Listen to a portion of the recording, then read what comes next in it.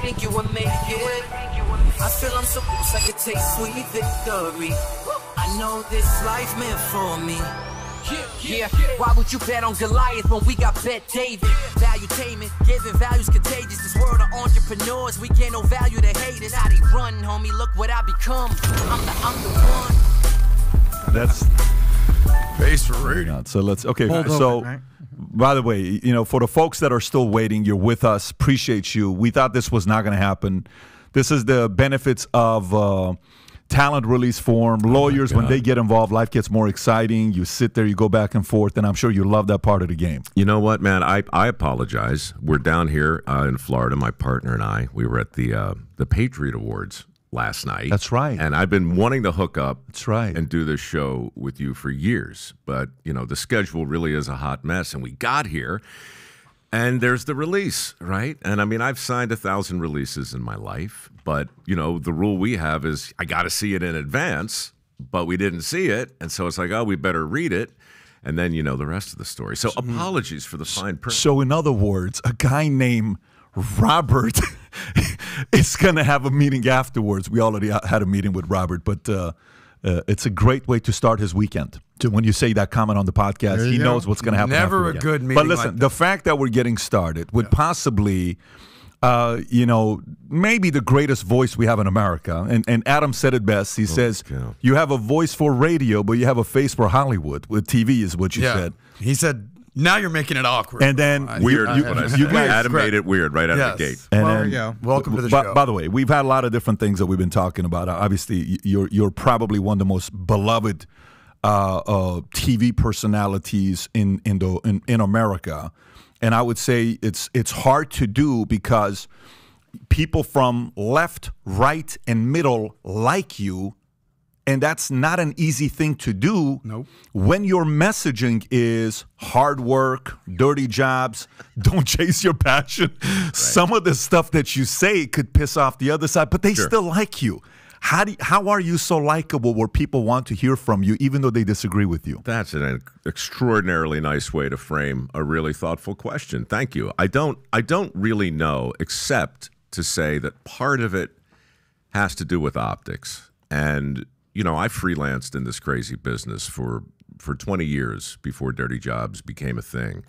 And when it became a thing, the optics of that show, at least in the first season, it was just feces from every species, right? I mean, most people in the country got to know me as a guy crawling through a sewer. And so they saw me literally covered in other people's crap with condoms stuck to my rubber suit as I attempted to do whatever the god-awful job was. And so I think part of it was, well, whatever this guy has to say, whatever it is he's selling, whatever it is he wants me to think or believe or do, he's covered with other people's crap. So, how full of crap can he really be? You know what I mean? It's like there was so much baked in humility for that show, and I'm not saying it's because I'm a humble guy. I'm not, frankly. In fact, for 20 years, I was impersonating a host and pretty good at it. You know, and in my world, you get paid based on your ability to create the illusion of competence and knowledge in short bursts. That's what hosts do. Dirty Jobs simply required me to stop doing that, take the pie in the face, let the person I was with be the expert, and assume the role, not of a host or an expert, but as an avatar, as an apprentice, frankly. So that's the long answer to your question. I think people got to know me as a guy who came out of the gate saying, I don't know, could be wrong, probably am, but here's what I think. And so I got a certain amount of permission as a result of that show to weigh in on things that, frankly, I'm really not that qualified to talk about. How do you view people you disagree with? You know, for yourself, like if you, what is this here you just pulled up? I found this on, to your point, Pat, we're such at a divided time in America today, right? I mean, possibly and definitely in our lifetime. And we talk about being a unifier versus being a divider. Sure. And we had this conversation yesterday, and we were like, well, is he more right? Is he more left? And Pat looked into who's following you, and it was people all across the aisle, not even politically, just across the media spectrum, across everything. Ellen, and then Mike Huckabee, and all wide range. And here, I just looked at this article. Mike Rowe hits #1 on top TV personality social media, like meaning somehow you're a very beloved figure. You're not a divisive figure, and. Nice. Well, I mean, I'm just looking at the stats here, brother. I mean, this ain't my opinion. Hey, man, it's on the internet. It's got to be true. But look at that hair, by the way. True. Holy cow. Yeah, this must be amazing. Well, Mike, let me ask this. Here's a question I wanted to ask, and I know this is really hard to get something like this to happen, but we're living in a time where the last 2.5 years, if you want to talk about divide and conquer, split the country, MAGA crowd hates the other side hates MAGA crowd. Look at these Republicans, these Democrats, pro-vax, anti-vax. It's so much about, I was on a flight the other day. Guy sitting next to me on the flight back from D.C. The entire time he had his mask on. In your mind, you already can say who this person voted for, what kind of channel he watches. You can probably list 20 things this guy does. And then, it's unfortunate, but we kind of are doing that. So for you, whether it's, I know you're an Ayn Rand guy, I know you're a big reader, you quote philosophers, you're a guy that was, big on self-development. Was the concept of how to win friends and influence people a natural thing that you grew up with, or was it something your mom taught you, your dad taught you, a book you read? How did that personality come about, to learn how to get along with people you disagree with? It was probably a little bit of all of it, but your example is so insanely relatable. I mean, I sat next to a guy coming out here with 2 masks on, right? And when I sat down, he offered me a mask. And I said, hey, thank you, but I'm going to go ahead and... and he had already warmed it up. I mean, he pulled it out of his pocket. Wasn't one of the ones... Not the extra one on his face. It's not what he was wearing. Oh, okay. And so naturally, I offered him my underpants. No, I just said, thank you, but I'm going to, I'm good. He said, okay. And I sat there, and I thought, what do I say to him next? I mean, we're going to spend 6 hours together, and it's not like we have to have a conversation. But to your point, I didn't see a mask. I saw a talisman. I saw an indicator of some other set of beliefs. So I stepped back from that, and I said, well, wait a minute. Is it just a mask? Is it something else? And then I thought, well, what if he doesn't feel well? What if he thinks he might be running a low-grade fever? What if he's actually not scared, but trying to be as considerate as he possibly can to the people in this pressurized aluminum tube that are about to defy the laws of gravity? And what if he's just offering me a mask the way I might offer somebody a breath mint if I had an extra one? You know what I mean? Now, do I believe that's where he was coming from? Actually, no, I don't. I think he was probably coming from where you think he was coming from. But I felt better thinking that I was sitting next to a guy who was concerned about me. Optics. And then I just went on with my life. Yeah. So look, you can assign any meaning to anything, whether it's a mask or the release I just looked at for the first time that I wasn't able to immediately sign because I wasn't sure what I was doing, right? And so in those moments where you're not quite sure what's happening, you either just stick your head in the sand and go la la la and sign it and hope for the best, or you put yourself in the other person's place and say, well, why would they ask me to sign this? Maybe they're worried that I'm going to bitch them up somewhere down the line by withholding a permission or something, right? And so it's all that. If you're able and willing and interested to look at the man behind the mask and ask yourself a slightly different question, then study after study shows you might not be an asshole. That's a very good system to consider. So the next time I'm going to sit next to a person with a mask, I'm going to be asking myself and processing it that way. But you know the whole thing with talent release form and why you maybe don't sign it or why we want people to sign it. Sure. I remember I'm in the Army and I'm a Hummer mechanic. When you have an ASVAB of 31, they typically don't put you as MI. So Right. the recruiter says you can be infantry or Hummer mechanic. Choose. I said I'll be a Hummer mechanic. And I see next to this fan in the Hummer that I'm fixing, there's a sticker with warning sign on it that says, "Don't put your finger in the fan while it's running." So I look at the guy, I'm like, what an idiot. Who would put a sticker like this on it? Yeah. And Sergeant Braxton says, the only reason there's a sticker there is because some idiot put his finger there. They got sued, the Army did, and then they said, we got to put the sticker here. Do not put your finger here. So for Ralph you Nader showed up and with for us, I mean, you know, we had a wonderful, just a delightful sweetheart of a guest on a podcast 3 weeks ago, a guy named Antonio Brown. And it was How'd that go for you? Oh, it was just, the Night and entire day. unbelievable from the beginning to the end, laughter, joy, it's like the Christmas morning when you wake up, the feeling was very similar.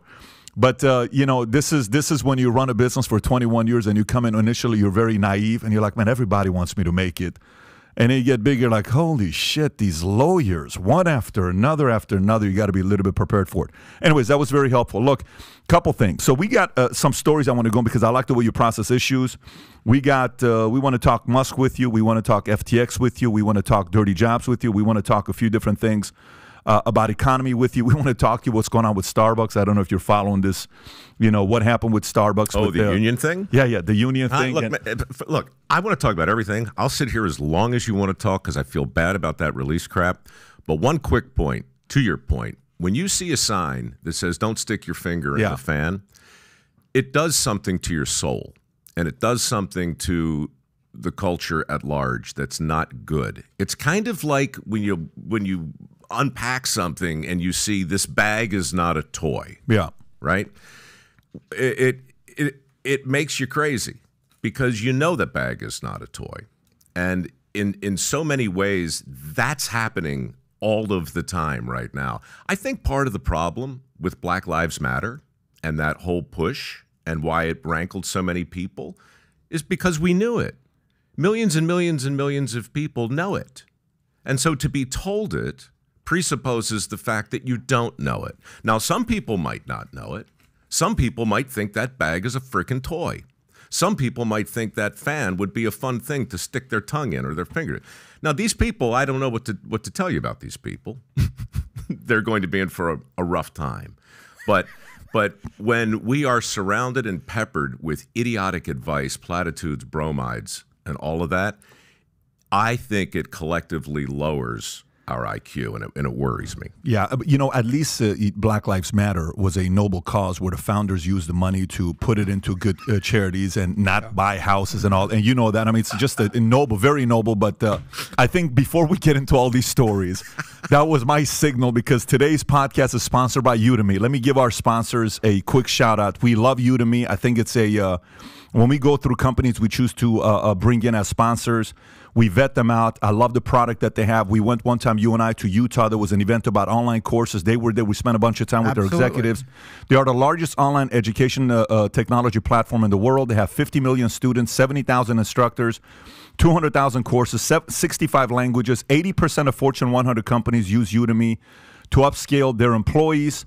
A couple things. One, they have an MBA course. I highly recommend. Two, both of my sons, they want to learn how to edit and make videos. I had them take a course on Udemy on how to edit and make videos. One of them is 10. The other is 9. They learned. A 10-year-old and a 9-year-old learn how to edit videos, at least at the beginning as a beginner, but they took that course. Another one is a course that they have for digital media. If you're a salesperson or running your own business, I highly recommend you check it out as well, specifically at a time like this where we don't know what's going to happen with recession. Some of the indicators are showing that unemployment's going to go high next year. We're seeing people getting laid off left and right with a lot of these big companies. This is a great time and a great season for you to recreate yourself. And they have a holiday deal going on right now. Perfect time with courses on sale for the holidays.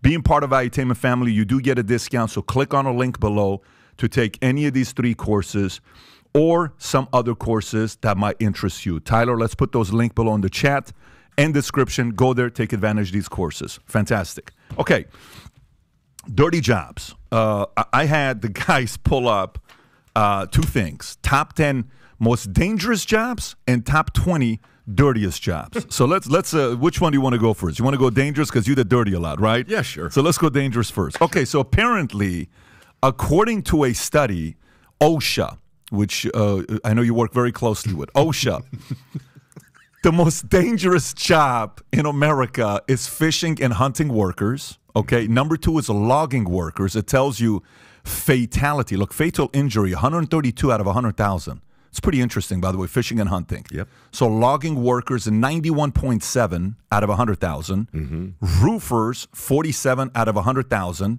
Construction workers, 43.3 out of 100,000. Aircraft pilot and flight engineers, 30. You know why that concerns me? Yes. If you put Yeah. 34.3 out of 100,000, if the pilot is going down, doesn't he? Wait a minute, they're not flying alone. Well, maybe Aircraft pilots and It's- flight engineers were listed as 2 most dangerous jobs in 2018, but have since dropped in terms of profession, with the highest fatal injury rate. Fatal accidents in these professions commonly occur because of transportation incidents, while commercial airplanes remain to be incredibly safe. The most dangerous aspect of the job is, private aircraft. Correct. Wow, and helicopter. Yes. Like where it Yeah. says Guys, that's a big transportation number, though. incidents. This is not commercial. This is not American It Airlines. This doesn't is not matter. Delta. You mean to tell me this is 3.4 out of 1,000? I feel like every time I turn on the news, a plane crashed today, and it's just some dude in a field out there. Like, I feel like that's Tom every is- day. And you're introduced me to your friend to buy private jet. You're so funny. That's not a private. Okay. Private jets aren't 6, crashing. It's these refuse- one-man, two-man planes every day. Refuse waste and recyclable material collectors, structural iron and steel workers, delivery and truck drivers. Number 9, underground mining machine operators, farmers, and agricultural workers. So those are known as the toughest jobs. Here's my question for you. We can take this any angle we want, but I'd love to see if CNN has done a survey, because I know they're all for equal opportunity, and MSNBC, to find out what percentage of these dangerous jobs are being done by men versus women. What do you think, since you're in this space a lot? Well, every single one of those jobs has been featured on Dirty Jobs. Most of them, I think, in the first 2 seasons. And yeah, I'd say the overwhelming majority are performed by men. Why do you think that is? Well, part of it has to do with inertia. You know, you start doing a thing, then you do the thing again, and then it gets easier and easier to keep doing the same thing. That's always part of it. But personally, you know, if you go back up to the first one, you're talking about basically hunting and gathering, right? I mean, that's what fishing, hunting. You leave the cave, you find the creature, you hit it over the head, you drag the meat back to the cave, you eat what you kill, you feed your family, and your identity comes from your ability to do that in some way, shape, or form. Shows like Deadliest Catch, Dirty Jobs, you know, they launched an entire world of new programs that tapped in to that basic primal thing to some degree, and they awakened in our gender. They awakened in men. They reminded men, in many, many cases, in my view, that that thing had not been arbitraged out of our species yet. And we show you again and again men leaving the cave to hit the thing over their head, to eat what they kill, and bring the food back home. Even in refuse workers, even in, you can go down any job on that list, and most of the 300 jobs I did on Dirty Jobs. But what's interesting about this list is the very, very first one, fishing. There's a very first word up there, even before hunting. It's a very specific kind of hunting, and it's a very specific activity. You know, they don't call it catching, right? It's fishing. There is no guarantee. It's interesting to be the most dangerous job. I was trying to sell Dirty Jobs in 2003 with no real success, and the network said, we do have something, though, that we're kind of curious about, which is crab fishing in the Bering Sea. Would you be interested in exploring that? And I said, yeah, sure. And they showed me some footage. Little boats, big water, cold, all right? And so I flew from San Francisco to Seattle, Seattle to Anchorage, Anchorage, one of those little planes that become a statistic down in job number 7 or 8 there, called Pen Air, and they fly you to the middle of the Aleutian chain, and you land at Dutch Harbor, Alaska. And you get off the plane and you check into what looks like it might have been a motel once upon a time, and then you get on one of these boats and you start fishing, and then you realize what actual fishing really and truly is. 20, 30-foot seas, temperatures that can swing 40 degrees in 5 minutes. You want to talk about danger. I actually thought this was a misprint. You'll love this. They gave me an actuarial chart before I went out on the boat. 3 columns, injury rates, catastrophic injury rates, and mortality rates. Now, I'm on this little Pen Air flight from Anchorage to Dutch, and it's sporty, right? I got a bush pilot up there, and he's like saying, all right, folks, hang on. We're going to give... Whenever you're landing and the pilot comes on and says, you know what? Let's give it a shot. Right? You can hear the sound of your sphincter slam shut, and you're just like, the pilot's going to give it a shot, because like 40% of the flights that come into Dutch, they abort. They just turn back around and they land in Cold Bay or some other place, because you're flying in between mountains and the wind is crazy. And so I'm on this plane being just up and down and back and forth, and I'm reading these actuarial charts, and I'm thinking, somebody's just fucking with me. This can't be true. What do you think the injury rate is for a man who works on a crab boat for a full season, which is about, at that time in 2003, is 6 weeks? The injury rate. 20%? Higher. 50. Higher. 100%. Yeah, you're going to get injured on those type of jobs. You are correct, Adam. 100%. Yeah, that's why I don't do those kind of things. I stay here on podcast. And to be clear, a couple of stitches, broken finger, right? A mild, contusion. You're going to get knocked around. For sure. Guaranteed. Catastrophic injury rate, 8%. Wow. 6 weeks. So, yeah, an iron pot's going to slide across an icy desk and shatter your pelvis. All right, Jesus, Mike, you're going to lose an eye. You're going to dislocate an elbow. A helicopter is going to come, again, flown by one of these poor bastards down in category number 7, who's probably not going to make it back, to drag your ass off the boat, right, to some hospital. They're 8%. Yeah. Okay. The mortality rate, column 3, it's not even a percentage. They don't even give it a percentage number. 1 a week. 1 a week. Right. Now, 1 a week. So again, death? One person statistically is going to die every week during the 6-week period of crab fishing on the Bering Sea. Now, people who watch that show, which by the way is now in its 20th season. Is it Deadliest Catch? This is deadly. This is a show I've been narrating from the jump. Yeah. They know you can't script the Bering Sea. We know something bad is going to happen, but we don't know when. And in that first season, I spent 6 weeks up there. When I left, everybody I met, including me, had gotten injured. 8 and 10, or 8 out of 100, 8% had gotten seriously hurt. And I went to 6 funerals. Wow. The actuarial chart in 2003 for injury rates and mortality rates on the Bering Sea was not, in fact, an actuarial chart. It was a prophecy, and it came true 100%. And when I got back to the States and talked to my friends at Discovery, and we all looked at this footage, we realized that the question you're asking is not so different than what do people want to watch? Like, what does satisfying curiosity really mean? What does discovery really mean? Is it limited to how the universe works and planet Earth, or can we look at what it means to leave the cave and bring home the meat? Like, is that actually a thing you can do on television? And when we saw that footage and we saw real men, most of whom the lower 48 doesn't know exist. I mean, nobody had ever gone up there with cameras before, much less put them on a boat, much less get to know the deckhands and the greenhorns and the captains and live in the midst of that shitstorm. Nobody even knew it was happening. The Pribilof Islands, what are those? What do you mean you're 50 miles off the coast of Russia with 800-pound crab pots going over the rail? What do you mean you don't sleep for 48, 58, 70 hours at a time? What do you mean 6 people are going to die in the next 6 weeks? Like, all that stuff was unknown. And then all of a sudden, it was self-evident. And that show, in my view, is the granddaddy of the shows that answer the question you're asking, which is, why do men do these jobs?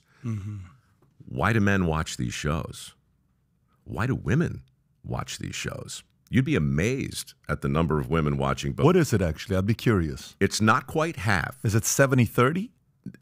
It's more like 60-40. That's great. I think that's great. Dirty Jobs was actually 55-45. Because women are intrigued by these type of men? Because I doubt they're watching it because they want to pursue that type of career. They're just... They want to see what a man has to deal with. What is the mindset of a woman watching this? So that's me going way out of my lane. Let's go there, baby. Okay, Let's go there. Look, I'm going to stay in my lane and look at it and say, I don't know, but I think when we see something that is undeniably true, it resonates with you regardless of your chromosome makeup. When I see women behaving in a way that strikes me as classically feminine, right? I love that. That excites me. It makes sense to my brain in a way that 100%. Right? Yeah. But I feel the same way when I see men doing these things that lift them up and the species up. And I know that's not very correct right now. No, it is. But it's real, bro. Yeah, well, I have one question for you. This is like the biggest question I had for Mike Rowe. Today, I mean, you just did an episode on this, on like what it means to be a man today. Be a man's man, right? So when I think of Mike Rowe, I'm thinking that's a man's man. I mean, he's doing dirty jobs. He's doing the deadliest catch. Like he's doing some manly shit.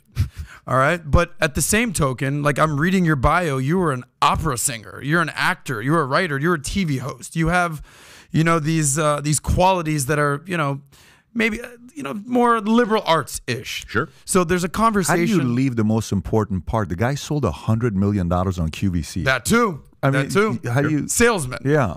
But, the conversation that we're having, Pat just did an episode on this. I have an entire show sort of dedicated to the role of a man and feminism and what the man bringing home the bacon and all that.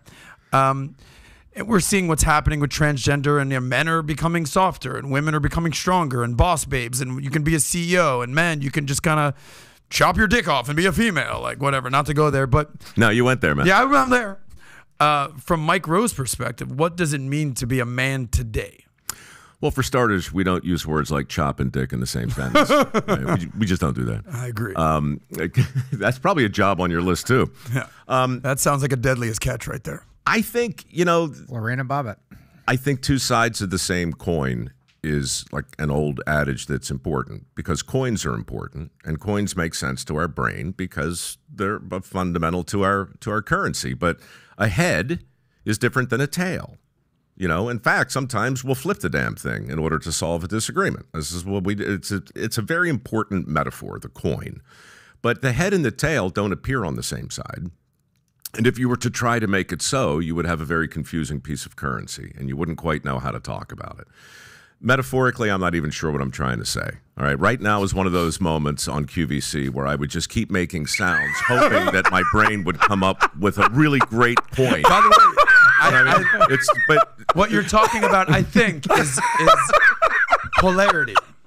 I'm thinking he's about to make a deep point. No, man, sorry. I don't want to dismiss this. Sometimes it works out, Patrick, and sometimes it's just it's a sinkhole. And for the next 15 minutes, you can get this United States government proof set of coins. What you're talking about is polarity. 40 of them left. Duality.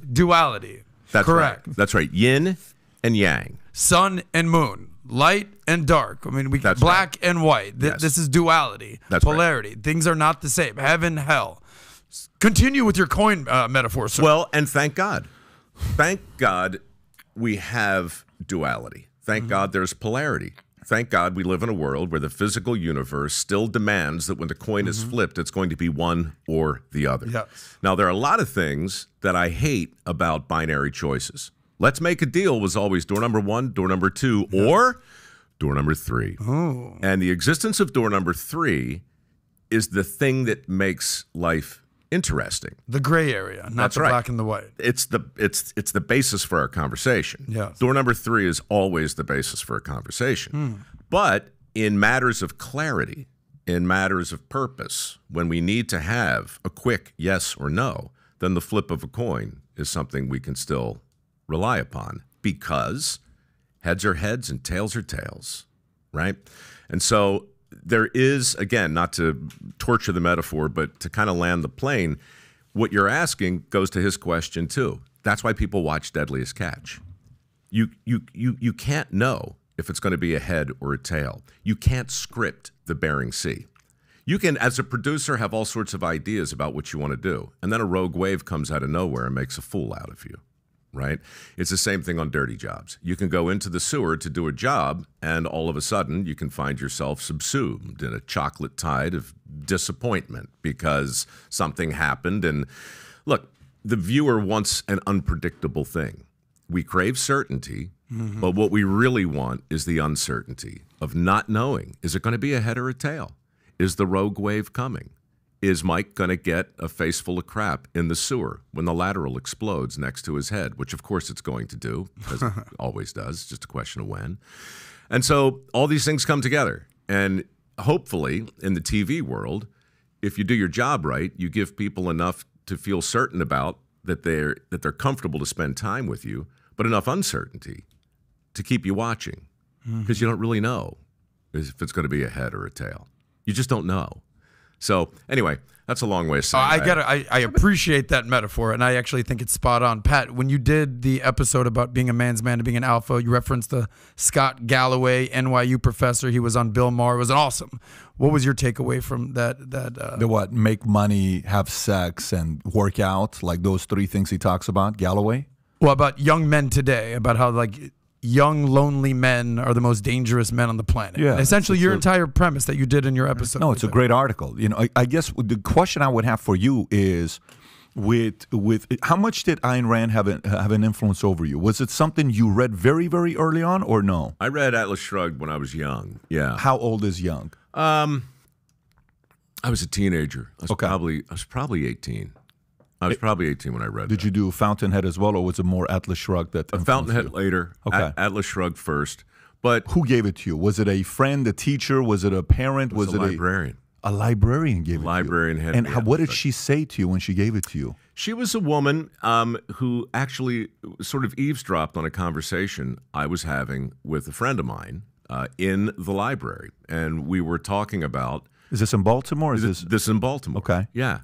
And we were talking about why people do good things, and selfishness and so forth and so on. And I used the word altruistic, and my friend wasn't familiar with the term. And the librarian came over and said, look, if you're going to talk about altruism, you should read this book, because in it the author essentially argues that altruism is a false god. And the real key to doing a selfless thing, a good thing, is if it's in your interest, first and foremost. And I just thought the duality of that was super interesting. You know, when a mask comes down in one of those aircrafts on that list because suddenly there's danger, what are we told to do?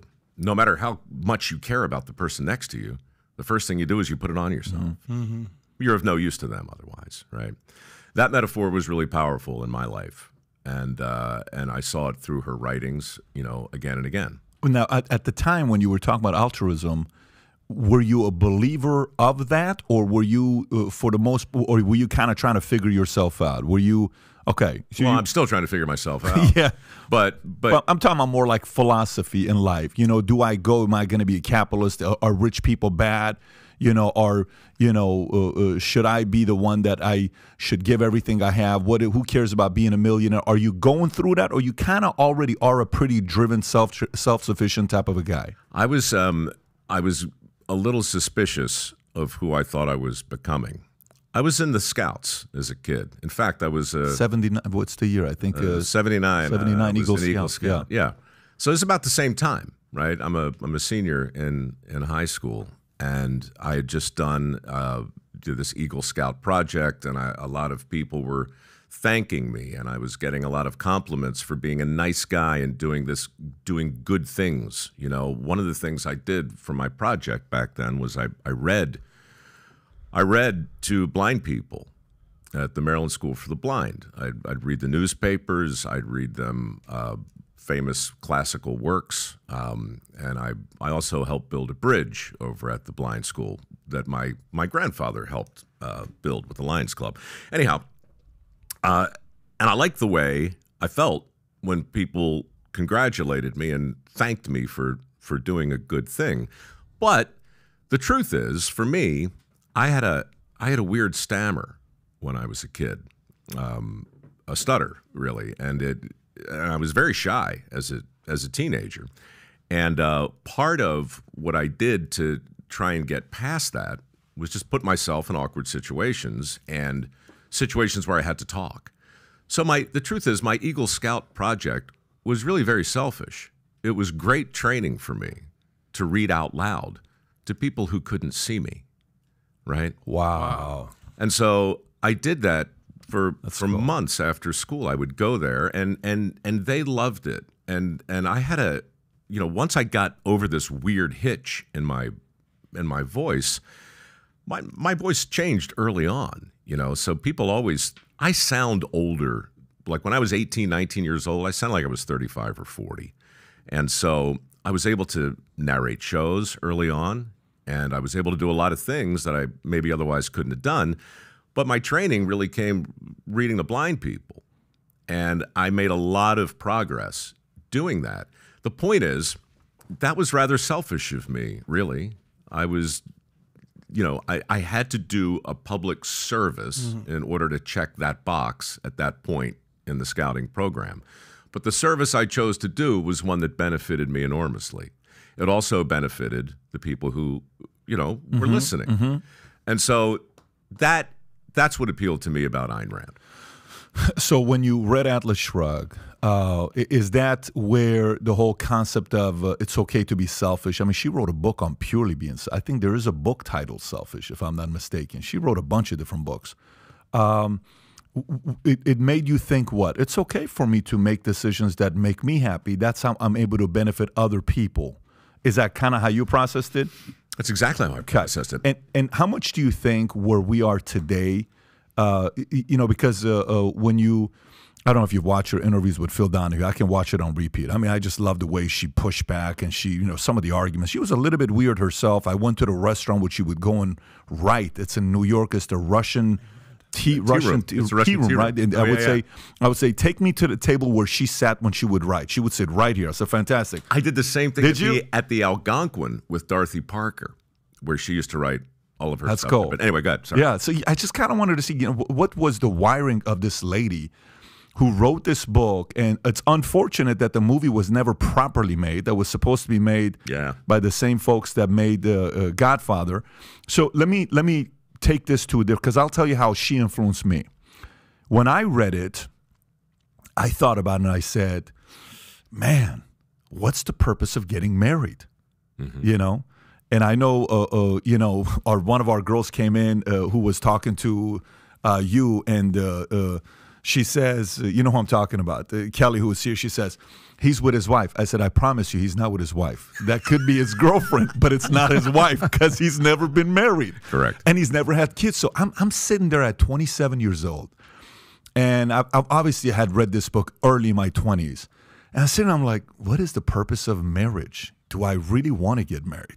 My parents got a divorce twice to the same. They married each other and divorced twice. And I said, I've never seen a successful marriage. Do I really want to deal with, one guy I spoke to about marriage. He had 4 kids, and he says, if you really want to be a billionaire and be super, super successful, if you are going to get married to somebody who already has 3 kids. I said, what?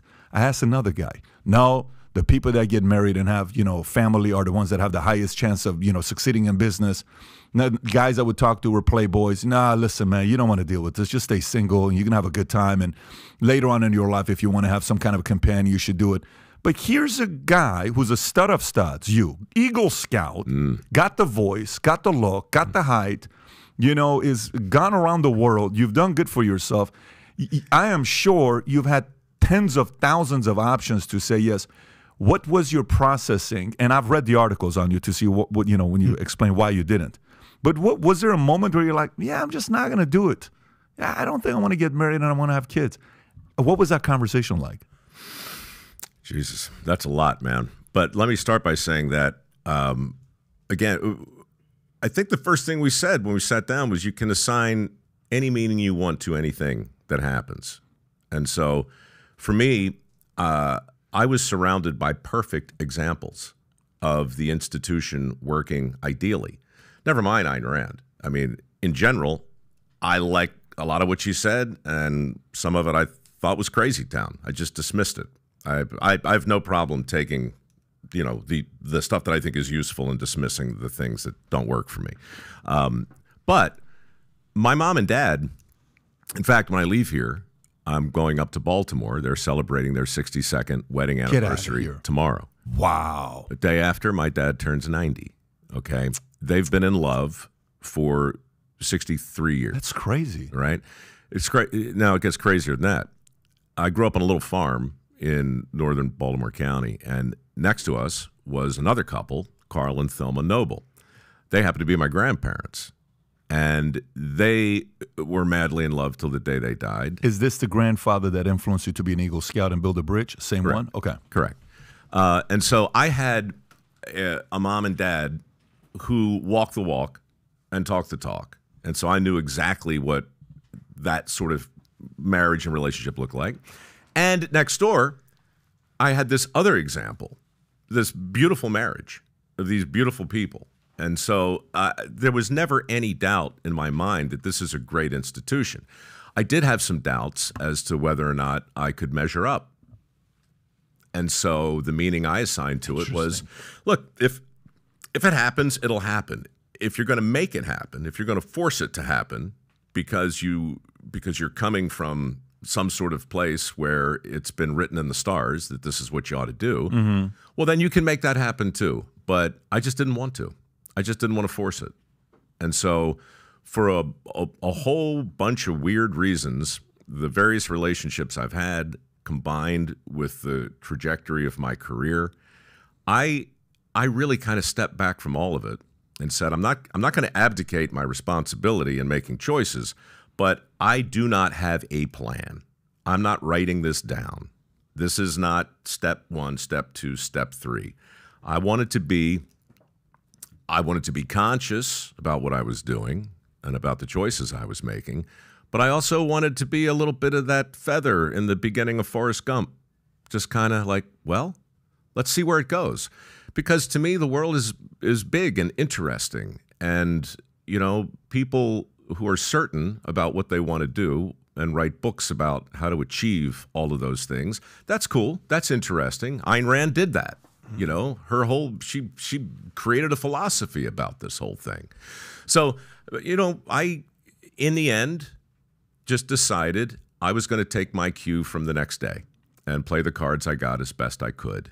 And it served me pretty well professionally and personally, frankly. You don't think, like sometimes we sit there and we're like, well, what would have happened if I would have actually taken school seriously and become a lawyer? Well, you're pretty good at debate. What kind of a lawyer would you have been? Would you have been running a law firm? Well, no, it kind of worked out for you, so stop talking about what if you would have done this. Life's been okay with you getting into the insurance industry, which, you did okay there. Well, what if this and what if that? You seem like a very deep value, meaning of life, contribution, understanding, Like, you're the kind of guy that if we had dinner with, I would just want to sit there and you talk 99% of the time telling stories. I'm probably going to walk away learning so much from you. There's a lot of depth. Thanks. Depth in you, and it's just felt. It's not even like, this isn't like a, I'm complimenting to compliment. It's felt, and I'm not the only one. It's very natural. It just comes out of you, right? Do you sit there and you say, the Jewish proverb? I'm sitting there, I'm like, dude, I just want to, I enjoy. I'm the guy that goes to movies by myself, and I enjoy it. I'm telling you, I would go to movies. I'd say to my assistant, I got an appointment to run. Okay.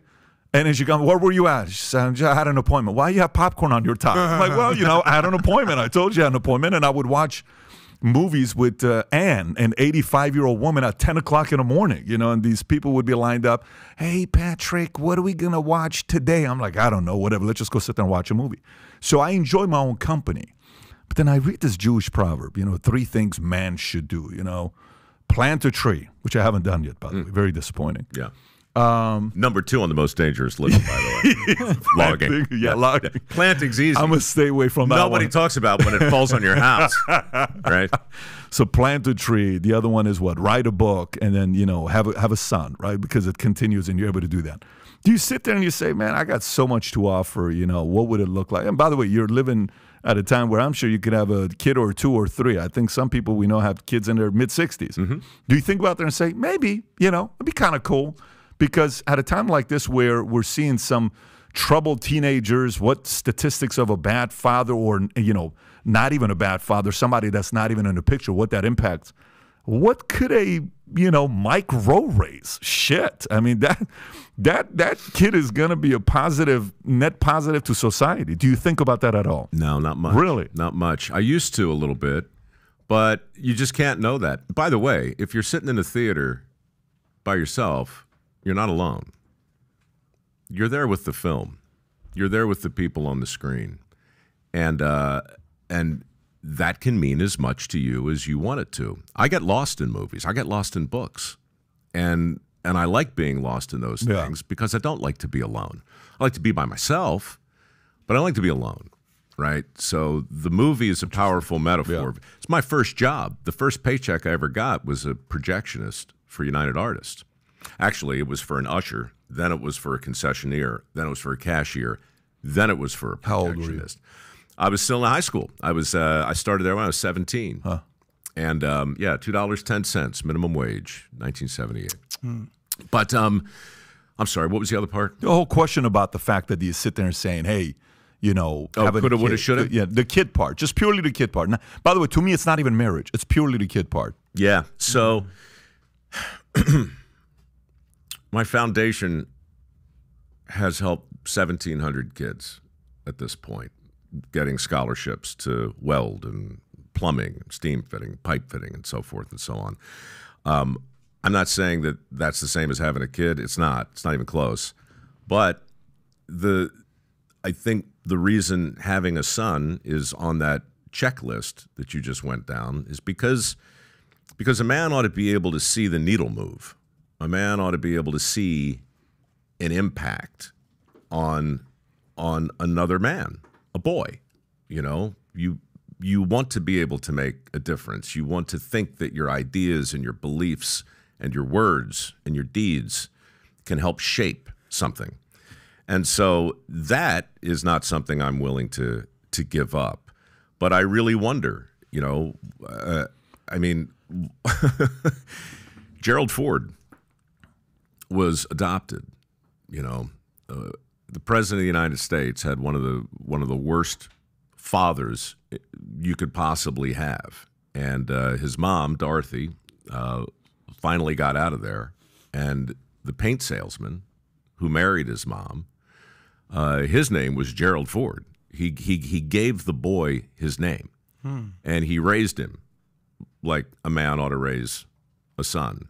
And if you ever read what Gerald Ford went on to say about his adoptive father versus his actual father, then you're left with no choice but to ask, what is the real relevance of the DNA? What is the real impact? I mean, I just don't think there's ever I don't think there's a better example of an easy thing juxtaposed with a hard thing. How easy is it to slip it in there?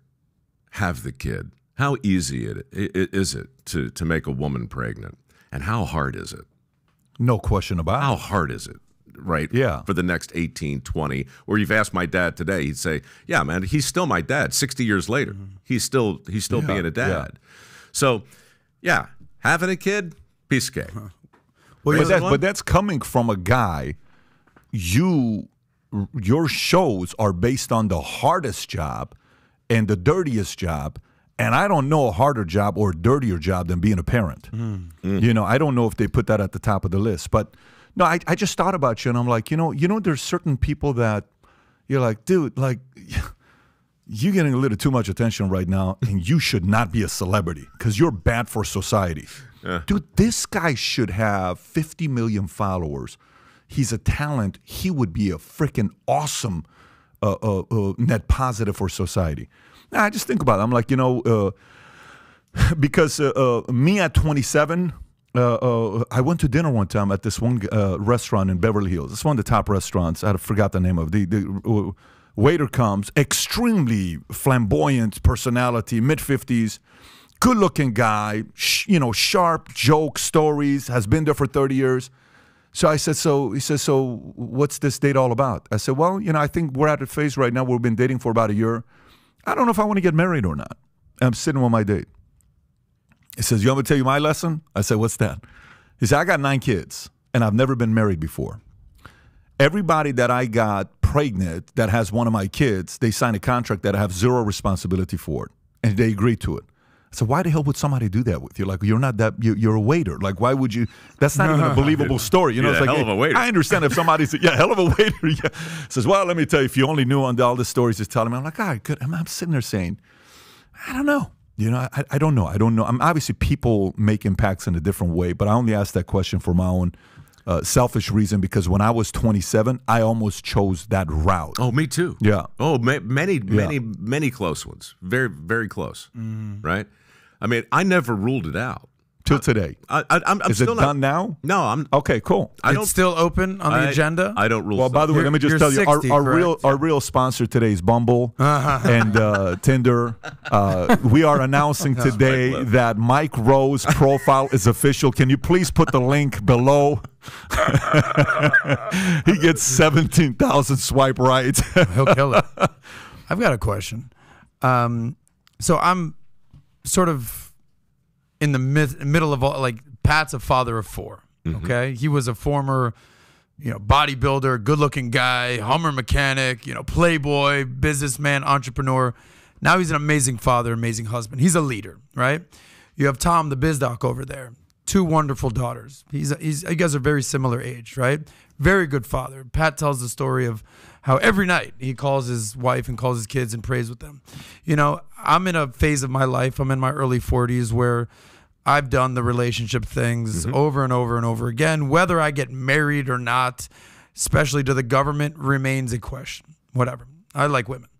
But being a father is 100% on my agenda. Like, I look at Pat's relationship with his kids, specifically Dylan.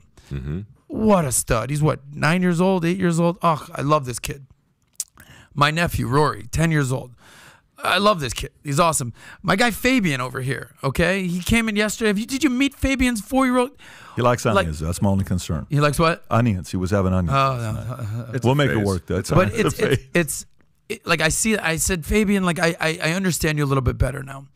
Like, I look at someone like Bill Maher, who's definitely a mentor, role model. I look at him, especially politically, and being a former comedian, and you know, offering insight and wisdom.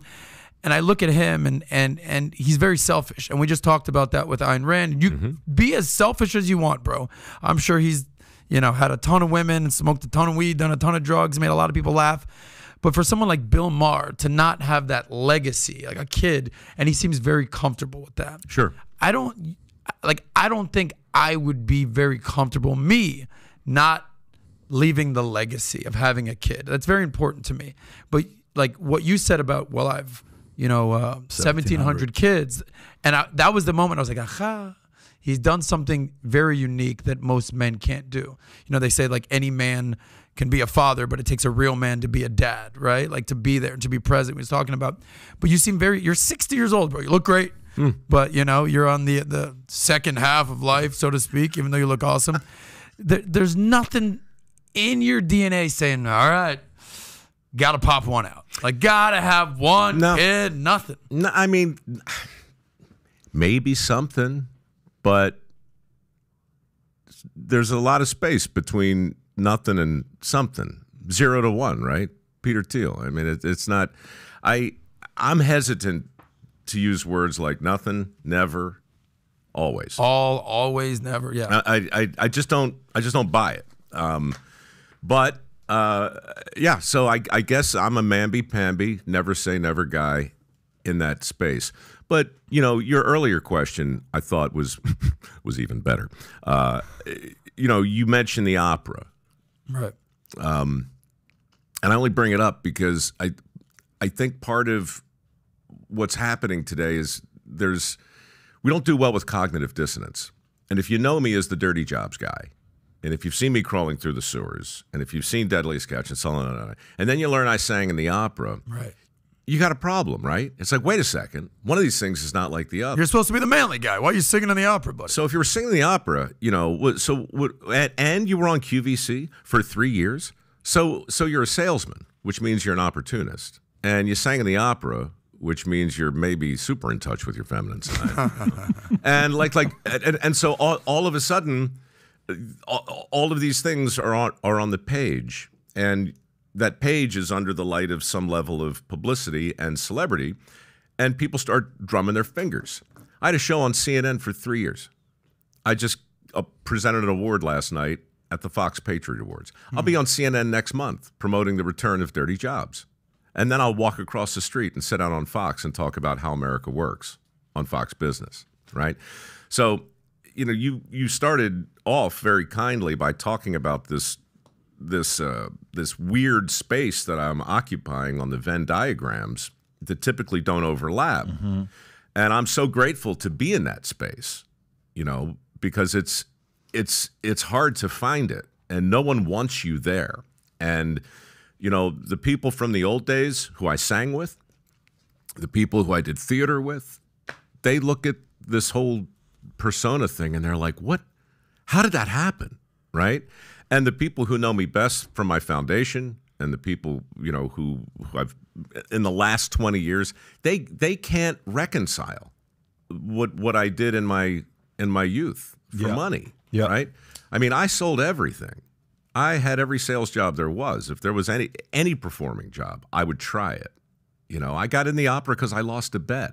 I got in QVC because I could talk about a pencil for 8 minutes, right? I didn't want the job, but once I got it, that was a new bunch of cards to play. And I thought that was interesting. I'm not a trained singer, but they gave me a shot, and I got a foot in the door. The opera was a world. Broadway was a world. Sales is a world. The sewer is a world. The deck of a crab boat is a world. The flight deck on a plane is a world. And the men and women who live in those worlds, they're more complicated than the one-dimensional identity we insist on handing them, right? We all have some weird opera thing in our past. And Adam, we all wonder, Jesus, am I really going to leave the world without leaving my mark on it? But I would say, is that rooted in just simply self-preservation? Is it rooted in selfishness? Is it rooted in altruism? What the hell is it? Well, doesn't it come down to legacy at the end of the day? Yeah, but you're not in charge of your legacy. It's just like, if you're in a theater watching a movie by yourself, you're not alone. We'll decide what your legacy is. Well, if I can give you a little pushback, I feel like you can control your legacy and the narrative. So, for instance, when I started my whole social media escapade, I was a former nightlife guy in South Beach, party guy. I said, I got to get out of this world. This is crazy. I'm going to end up an alcoholic, drunk, drug addict. I've seen it too many times.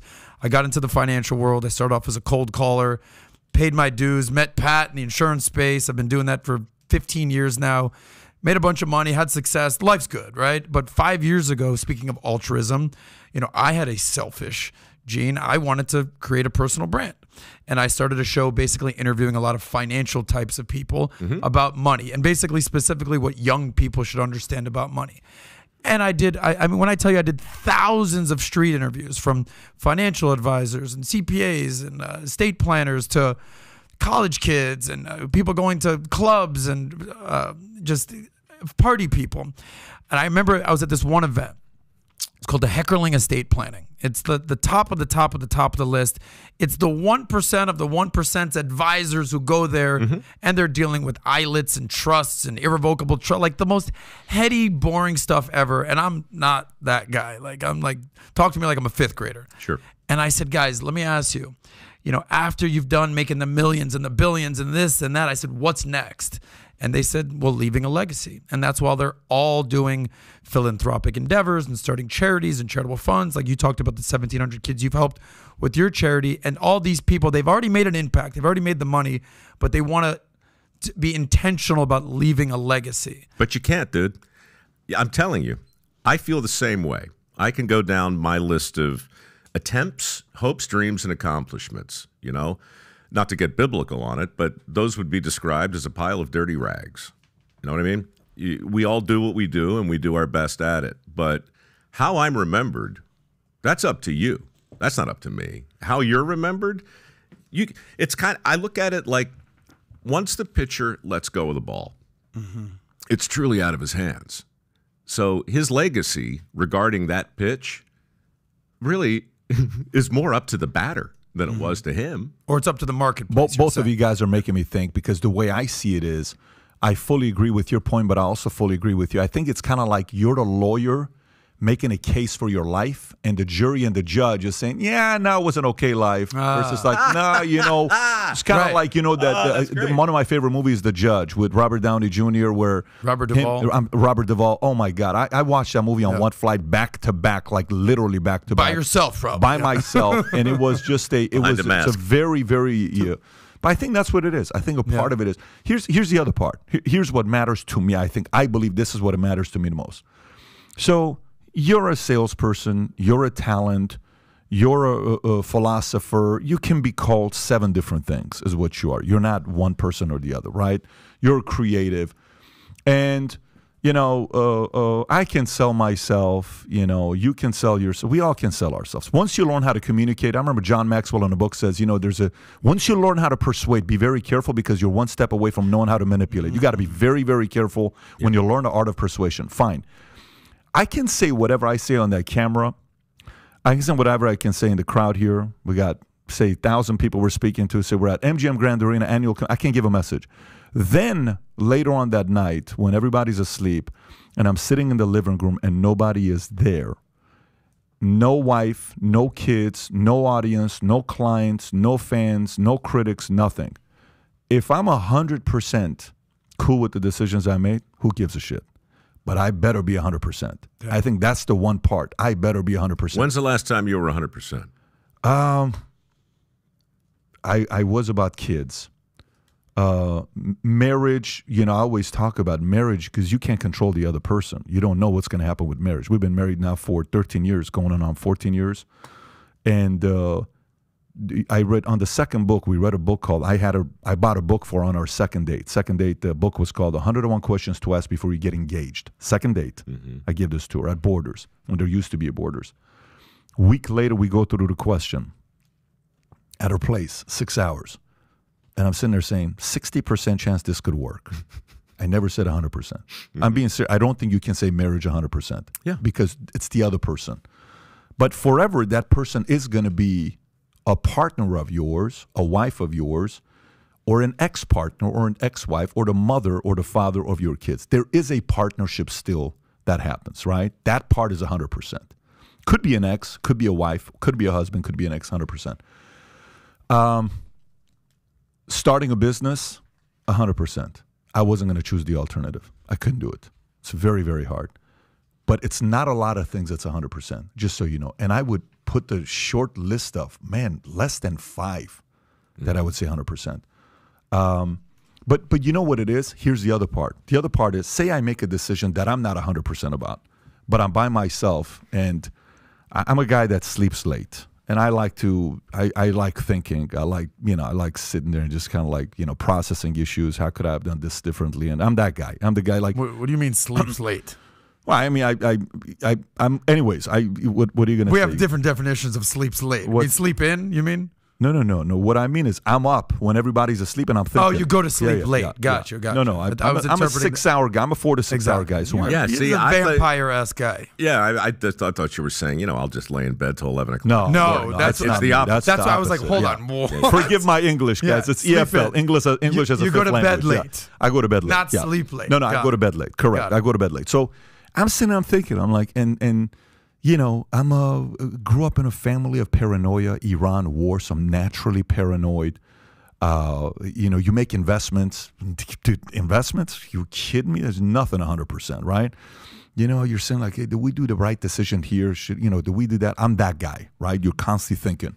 There's a certain things that core values I'm on 100% camp on, but it's not a lot of things. It's not a lot of things, and it's tough. That's the part that's tough. It's the part that's tough. But again, if a person can sit there and say, I'm cool with my decisions, who gives a shit about all the other parts of it? Mm-hmm. If a person can sit there by themselves and say, I'm totally fine with what I'm doing, no problem.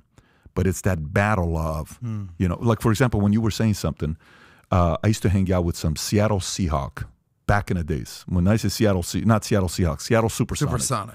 When you say Seattle Supersonics, people have no clue what Seattle became. Oklahoma Thunder. So, but it was back in saying, you would look at the life and the party, and you're like, dude, why the hell are you married? I don't think NBA players, NFL players, Hollywood, I don't think you should get married for a minute, because what are you talking about? Like Tiger Woods. Well, listen, did you hear what Tiger Woods did? Yeah, bro, why don't you go become the greatest of all time and see what it's like to walk outside at Walmart? Go and try it out. Mm-hmm. Go do it. Go golf since 2-3 years old, have a perfect swing, and then go to Costco tonight. And then see what happens when you go to Costco. See what's thrown at you. Sure. When you go to Costco, the customer service throws, a towel at you. When he goes to Costco, you get panties thrown at you if your name is Tiger Woods, right? Go see what that life experience is. It's called a dirty job, right? Okay. Costco. Yeah. I love how you're going Costco. I'm going nightlife, bars. But the point is, this guy can't go to Costco. Right. He's not allowed in Costco. Tiger can't go to Costco. Can't go anywhere. It's a catastrophe. The owner of Costco, the manager of Costco is going to say, get out. We have protests outside, bro. Get out. We're having problems here, right? So, but the point is, when you think about this stuff is, there are like when you're saying, oh, I'm in Alaska for 6 weeks and I'm really trying to see exactly what their job is like. What if you're outside of Russia and I'm here? Yeah, not a good idea to be married if you're out there on the road. Military. I was in the military. I'm in such and such place for 18 months. Haven't seen my wife for 18 months. Yeah, it's probably not a good idea. Right. Yeah, it's probably not a good idea. So in that part, I totally see the argument if that's the job. There's a part of me that says, dude, you'd make one badass of a father, bro. You would make one BMF of a father. Like you would be, if you'd be. God knows who you would raise. God knows. God knows. He knows. That's right. He knows. God knows. I don't. He does. Okay, so let's transition away from this and into other topics. Tom, you look like you wanted to say something. Yeah.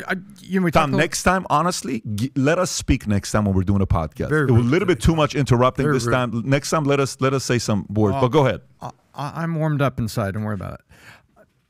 Mike, you talked a little bit about the foundation. What I'd like to see is you have this incredible macrame that kind of was woven out through all of these steps that happen through your life. And at some point on there, obviously success brings financial enablement. You decided to do the foundation. And I'd love to understand the genesis of it, because the premise of it I love. It's like, hey, you're sold, go to college, get a good job, but that's not necessarily the only product on the shelf that you can buy. You're being sold that product, but there is other alternatives in life, and you've dedicated yourself to building the foundation to show people that, through trade school and other things, that you might be surprised that the local plumber makes $50 an hour, right? There's a lot of things that people don't know about it. I dedicated the second half of my career to teaching, and that's, you heard the phrase biz doc, that's my alter ego. And I have a simple credo. It says, I'm the biz doc, and I hope I left you better than I found you. I don't know. I'm going to try, but I just hope. But it doesn't make me better or worse if I don't. I just hope that maybe I can impart something that gives you a hand and teaches you. What was the genesis moment? Obviously with some financial enablement so you could create a foundation that led to, you know what, I'm going to put this foundation together because I got some messages and I've got some assistance that I can give these young men. 2008, Dirty Jobs is the #1 show on Discovery, maybe the #1 show on the network. Certainly on the network, maybe on cable. The show was in 180 countries, and I was doing great. And everything, we'd been on 5 years, and the country was going into a recession. And it was shocking how quickly, you guys will remember how fast things crapped. September of October of 2008, thud. That's so I started Mike Rowe Works on Labor Day of 2008. And I started it because we were on the road in those days, living in Motel 6s and Super 8s and getting up every morning. And, I'd pick up the newspaper and I'd look at the headlines, and it was just always unemployment numbers. It was always how many people are out of work. And I remember watching it go 5, 6, 6.5, 7, 7.5, 8, over 10%. On Dirty Jobs, everywhere we went, I saw help wanted signs. And so something was happening in the country that nobody was talking about. And it had to do with what I thought at the time was a mismatch of skills. So you had 2.3 million jobs that people couldn't seem to hire for. And these jobs, by and large, didn't require a 4-year degree. They required training. And, after these jobs, I would always go out and have a beer with the people that I worked with, and I'd always ask them the same question, and it was always the same answer. It was just our single biggest challenge is finding people willing to show up early, stay late, and take a bite of the crap sandwich when it comes along, learn a skill that's in demand. We just can't find it. Couldn't find it 5 years ago. Now it's virtually impossible. So the foundation started, in a way, now that I think about it, for the same reason I read to the blind. I wanted to do something good for somebody other than me, but I also wanted to benefit from it, to be completely honest. So it began as a PR campaign for what I believed were a couple million opportunities that were going unloved, right? And so I wanted to talk about those opportunities in the same way that Dirty Jobs was designed to shine a light on humans doing these kinds of jobs. I just wanted to look at the jobs themselves and say, hey, America, not for nothing, but, right, these guys are killing it as plumbers, and here's how you do that. So it began as a PR campaign. It took me to Congress a few times. We got some attention as a result of all that, and then some companies who were struggling with their own recruiting challenges came, and I started working with them because, as you know, a company is its own least persuasive advocate, and a recruiting message is not so different than a marketing message. And the bullshit meter for people today is very, very high, right? And so companies do a really poor job, by and large, of making a case for themselves. So I became somewhat useful to big companies in helping them tell the story of the opportunities that existed underneath their own umbrellas. And then it sort of morphed into a trade resource center. Fans of Dirty Jobs helped me build an online resource that would just direct people to zip codes where these jobs existed, and then we would attach things to that direction, like apprenticeship programs that were available and other ways to get the necessary training and so forth. And then it was a scholarship fund. And I guess it was maybe 2012, I started to raise money for that. And we're modest by foundation standards, but we just gave away $1.5 million in work ethic scholarships. Modest stipends, right? Yeah. These are, but they're not for kids who want to go to a 4-year school. These are specifically for people who want to get trained for a skill that's actually in demand. And so we've been at it now 15 years. And what I learned along the way was this is making a difference in people's lives on a micro level, which is awesome. It's making a difference in Mike-Rowe's life, which is awesome. But on a macro level, it is having an impact on the skills gap, and it is helping shape a broader conversation about the definition of a good job. And so we're about $7 million in now.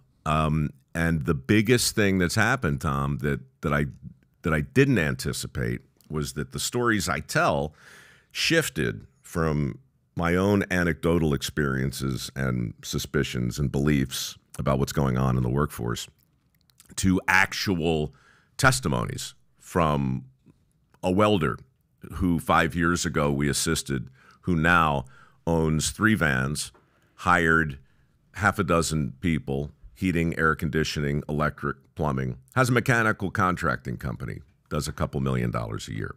So it's this nexus of entrepreneurship, a willingness to get your hands dirty, an understanding that opportunity might not look like the thing you were told it looks like, and all of that just kind of smeared together. And so for me, the great good fortune is that my foundation rhymes perfectly with my identity in the industry. Dirty Jobs and How America Works are the same basic show on 2 competitive networks, justified by an underlying foundation that actually gives me permission to come on shows like yours and say, I think you can still read to the blind, dude, in a way that helps everyone, the reader and the listener. And that brings us back to Rand. Powerful. And it just brings us back to, look, here's what I don't want any of your listeners to be confused by. It's tempting, really, really tempting to sit here and say, let me tell you how I did it. Here was the plan, and here were my action steps, and here's my legacy that I've got my eye on, right? None of that happened for me. It was simply put your head down, do the next job, get in the hole, crawl through the sewer, get on the crab boat, crawl up the bridge, meet the men, shake their hands, listen to their stories, let them be the expert, and then get out of the way. Go to another town, do it again. And in doing that again and again, and then talking to the woman you mentioned earlier, Mary, who's with me now, who's the only business partner I've ever had. Never had an agent, never had a manager, never had a publicist. Really? Yeah. How long has she been with you? 18 years. Damn. So is it just business partner? I mean, it's everything. Okay, good. Yeah. I mean, it's not that. Oh, okay. It's not that, but it's bigger than that. You know, Mary and I have we can communicate without talking. You know, she was running a really a boutique law firm representing some really big clients, and she got a phone call from me from a sewer. I negotiated my own deal with Discovery, right? And in those days, I negotiated for failure because my business model wasn't based on success at all. It was based on touch everything like it's hot. I was a freelancer. I had 100 jobs a year, by and large. I wasn't looking for a hit. And so I shrewdly negotiated my own deal, which gave them the right to do whatever they wanted in the event of success. Of course, there was no success. Mm-hmm. You know, in my mind, there's no way anybody's going to watch this show. Mm-hmm. Anyhow, it blew up, and I needed help. So I found her, and so yeah, she looks at a release and says, "Hey, have you thought about this?" And I said, "Oh, okay, maybe I should think more." We all need people like that. We had a guy on our team. I'm not going to say his name. We just had a transaction 5 months ago. We sold one of our insurance companies, and we spent a few $1 million on legal fees, accounting, all this stuff just in the last 6 months. Anyways, so we're going through the process, and I'm interviewing our attorney, who we've used for the last 5 years. We get a call from the other side attorney, and they say, "Listen, man, we've never dealt with an attorney like this before." And I said, "Let me give him a call." He says, "No, we deal with a lot of attorneys. This guy's a ridiculous attorney." So I give him a call, and we have a meeting together, our group, on how to manage this guy moving forward. I said, "Guys, we just have to realize sometimes in life be happy when the guy who's a pit bull is on your team. This guy's a pit bull. He's on our team. We're good. The weirdest guy, most meticulous, detailed, annoying as hell for the opposition, but he got the things done in the contract that we needed it. So when you find lawyers like that, 18 years, we feel the same way as well. We protect guys like that. Having said that, there's a guy that needs lawyers right now. I don't know if you guys know this guy or not. Sam Bankman-Fried. Do you know this guy's story or not? Are you following that story at all? How awesome that his last name has the word bank in it. Bankman-Fried. Are you kidding me? Yeah. Yeah. Do you know about the paper that his mom wrote? Do you know the story that came out about the paper that his mom wrote? So let me first read one of the stories of what happened, and we'll do a couple stories here and then wrap it up. So at this point, there is, go to page 8, Tyler, if you can. So page 8 with the number of people. So more than 1 million creditors could be affected by the FTX fallout. In its Chapter 11 bankruptcy filing last week, FTX indicated that it had more than 100,000 creditors claiming this case. In its updated filing on Tuesday, the company cited new estimates as set forth in the debtors' petitions. There are over 100,000 creditors in these Chapter 11 cases. In fact, there could be more than 1 million creditors in these Chapter 11 cases, the updated court filing says. Usually in such cases, debtors are required to provide a list with names and addresses of the top 20 unsecured creditors. But given the large-scale FTX debts, the firm intends to provide a list of top 50 creditors by Friday. During the weekend, FTX was also hit by a hacking attack, which resulted in a theft of $400 million worth of tokens. Just accidentally, it just happened this week. Random situation that obviously it's very random with this company. And now the lawsuit is tying in names like Brady, Steph Curry, Giselle, Shaq, and a bunch of other guys that are part of this lawsuit. But the part that was interesting was the mom's article that she wrote for Stanford in 2013.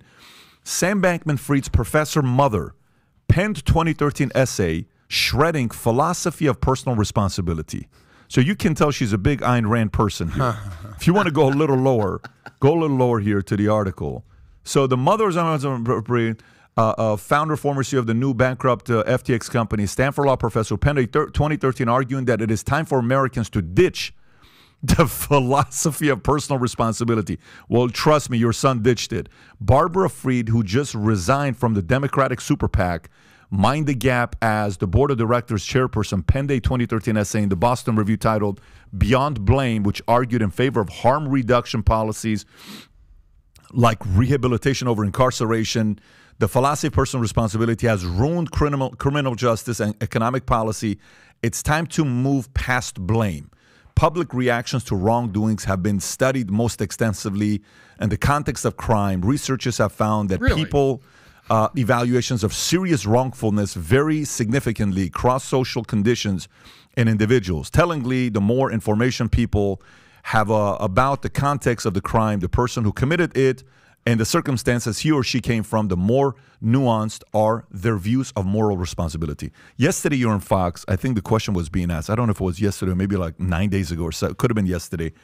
And the question was asked about what's going on. And he said, listen, I just want us to follow the law. What is the law that we have? You know, if people are breaking the law, you know, we got to do something about it. If these guys are stealing and getting away with it, we ought to do something about it. What do you think about what's going on right now with FTX, where a guy whose company was valued at $32 billion when he raised $2 billion, net worth $16 billion, takes the company from 32 to 0? There's nothing new under the sun. I mean, Enron. Difference is, you know, Enron was in the energy space, and we all knew that underneath all of this thing was a thing that we all desperately needed. It was energy. You know, what's under this thing? All I see is hope and faith and a notion that something is going to be worth more today than it was yesterday. I don't understand what the asset is, really. So, you know, when there's nothing tangible to point to, you know, I mean, the thing about this story that interests me is, you know, what's Tom Brady thinking today, and what's Bill Clinton thinking, right? When you see that clip of him sitting there, next to this guy in cargo shorts who's clearly on the spectrum, just babbling nonsense. The number of credible people who sat next to this guy. That's David Rubenstein from Carlyle Group. He's going to be on the podcast in a couple of weeks. Yeah. Worth $4 billion. The guy's sitting there, not shitting there. He's sitting there with shorts. Yeah. It's like, hey, what's up, David? Now, look, on the one hand, to our earlier point, I don't want my own cognitive dissonance to look at this guy and conclude that, you know, he's an asshat because he's jittery and he wears shorts and he's got a funny haircut. Whatever.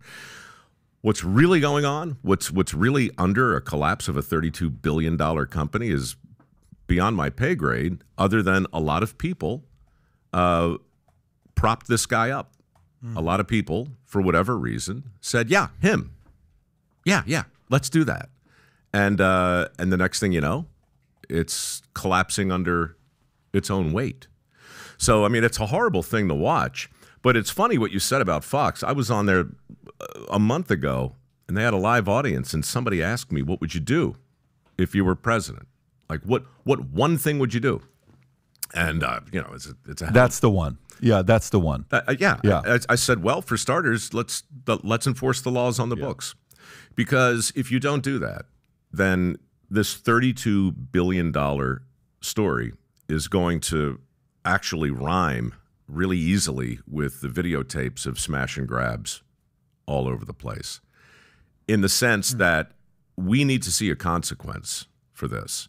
And when you don't see a consequence, you know, when you're shown a border that's clearly insecure, when you're shown people falling from the sky during a withdrawal from a place like Afghanistan that was clearly botched, you know, when you can see clearly the fact of a thing, and then you're told definitively that it's something else, then you really do have a level of cognitive dissonance that goes way beyond, oh, the Dirty Jobs guy used to sing the opera. And it goes back to the very first thing we were talking about. This bag is not a toy. Don't stick your finger in the fan. And you find yourself looking at the other people in the room going, are you kidding me? So you're really going to tell me not to stick my finger in a fan? Are you kidding me? You're really going to tell me that I should put my retirement money into a pension plan that's going to invest heavily in a company based on that guy? Really? So for me, it all comes back to the absurdity of being told that the bag is not a toy. This kid, right? You're going to tell me with a straight face that this kid ought to be running a $32 billion company. You're going to print, all right, you're in charge of a newspaper, and you're going to print an article from a woman who says what we need in our country right now is less personal responsibility. All right? That's his mom. That's his mom, right? So, look, things will fall into place. Things will start to make sense. But the bigger question is, what's the publisher thinking? Who would print an article like that? Why would you do that? You know? You mentioned that he's clearly on the spectrum. No, apparently. Like, this is what you're... Well, can you go to that picture with the shorts? This kid's been built up for years, 30 under 30, right? So for me, one of the cues on being on the spectrum is like your ability or your inability to take social cues. Okay, so like you look at a picture like this. You're sitting down with a full-on billionaire doing an interview for Bloomberg. All right, well, we're familiar with Mark Zuckerberg, and he shows up in a T-shirt and what have you. He's built up a legitimate business. Whether it's controversial or not, we can have a whole discussion about. Here's this kid. Shows up looking like this, like just rolled up out of bed. At what point in your life do you say, yep, I'm just going to show up in sweatpants cut off, socks, slippers, frazzled hair? The amount of disrespect it takes to show up to an interview like this with a credible businessman, to me, is like a telltale sign of course, something was off. Yeah. Okay, like the Zuckerberg thing, all right, T-shirt, that's, Silicon Valley. But to try to pull off this look, not taking social cues. But it's not even, you want that from, that's what your expectation of this guy's. He's not going to give it to you. This is not a guy that sees himself. Dude, his girlfriend's father was the ex-SEC chairman. There's so much stuff with this guy that people don't even know about what he was tied to, like the amount of protection this guy had. But going back to it, there's a picture of him. If you can pull up him with Bill Clinton Tony Blair and Bill Clinton on the same stage with this guy. I don't know if you've seen that picture. Now, that's really... Yeah. That's the one I was talking about. Yeah, that's the weird one. That's when you see something like that, and you're like, what the hell is going on here, right? I mean, I understand David Rubenstein, you want to come in and say, hey, I'm a bigger deal than you. Fine. That's Bill Clinton and Tony Blair. Look at the way he's dressed. Yeah. That's my point. I'm with you. That's my point. I'm totally with you. It's disrespectful. But let's forget that part. Let's just say, okay, fine. So this is your style, no problem. Fine. The paper trail. Mom says, let's avoid personal responsibility. It's interesting how you mentioned Enron. You know who was one of our keynote speakers? I put an event together 2 months ago at the Diplomat, and a couple thousand entrepreneurs show up from around the world.